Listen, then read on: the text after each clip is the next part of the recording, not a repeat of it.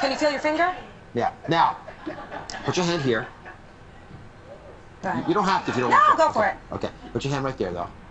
And, well, no, he's stuck on there. He's stuck there now.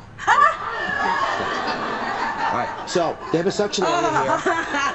And when they suck onto your skin, they actually inject something in there. Now, this comes out of the Dark Ages, but they actually are incredibly beneficial. It didn't feel bad. I'd do it. And they do something that's pretty cool. They actually, when they do inject their material into your skin, their saliva, so to speak, it actually reduces inflammation. Okay. And that saliva contains something that's like morphine. Really? It's actually very effective at numbing the area. Cool. And we use it a lot. You know, that's why it's used for joint pain quite a bit.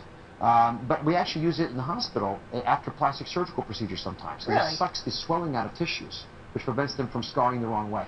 Huh, cool. All right? Yeah, You take them home with you? Sure. All right. Thank you very much. Take care.